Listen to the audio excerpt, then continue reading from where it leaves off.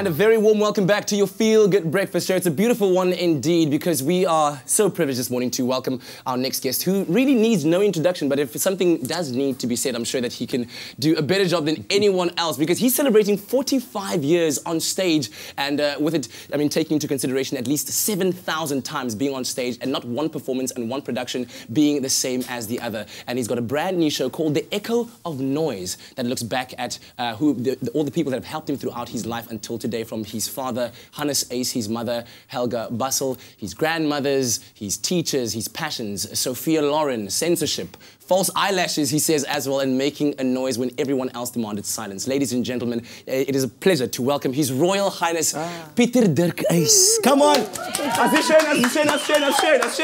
It's great to have you back. Thank you. After that introduction, I should be scrubbing the floors. Yeah. Did you like it? I made it especially just for you. Thank you. So I'm going to ask you, after 45 years, so many shows, is there one word that you can think of that summarizes your career, your life? If you had to describe it in one word, what would that be? Survival. It's about survival. You know, you're as good as what you did last night. It's like a restaurant, you know, if you go to a restaurant and the food is not so good, your tummy works and it's not lekker, but you've just got to know 100% all the time, and I'm still working hard to get there, maybe 99. So it's survival and hard work. Before we look at these pictures, I want to ask you about a philosophy that you have, that the show that you're on now is the first and the last. Why do you believe that? Well, I always say the performance I give at this moment, like tonight, is the last one and the first one, because it's different, because there's a different audience, different energy. The whole world changes from minute to minute. So, as opposed to plays, which are very specifically structured to be really, truly not changing day by day, because it is a framed experience, what I do is very much a conversation. It's from my mouth to your ear. And so every day there's a different ear. Speaking of from your mouth to our ears, please just explain to us some of these pictures that we're looking at right now and what was happening at that particular time in your career. That's when I started Adapt or Die, my first one-man show in 1981. The censor board had banned all the plays, so I couldn't do plays. And they said to me, "Jy moet still bly." You know, people mustn't say that. And so I was the stage manager. So there I was with my cross eyes and traveling around the country with boxes and props on the stage, so that if the police came, I could grab the box and run like hell.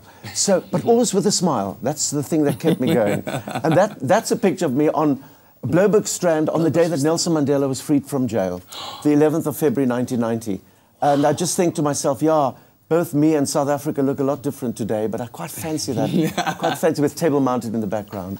I love it. A very weird fact that I learned about is that your dad thought that if you wore long pants, you wouldn't be able to sing anymore.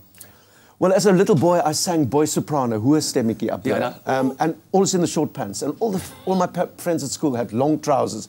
Pa, ek wil 'n lang broek dra. Nee, is te jonk. Ek is 13 jaar oud, pa. And then I just thought, well, Pa doesn't want me to wear long pants because then my voice will break and then I couldn't sing. You know, I used to sing for weddings. I got paid a guinea. That was £1, 1 shilling. Pa kept the pound and I got the shilling. Oh, manager fees, right? And there's my Pa. There's me and my Pa, pianist and very strict man. You know, that's the whole thing about The Echo of a Noise, is the noise of argument. Yes. Me fighting with my dad. I think many young men, children, have a problem with parents and discipline. And it's worrying at the time, but when I look back now, so many good pieces of advice came out of that relationship. And we're going to tap into that a little bit later on, so we're going to ask you to stay a little bit longer, but thank you so much for being here this morning. And of course, The Echo of a Noise is at Theatre on the Bay until Saturday, the 18th of July. Starts today. Get your tickets on CompuTicket. They are available. Right now, it's time for us to take a look at the morning's headlines.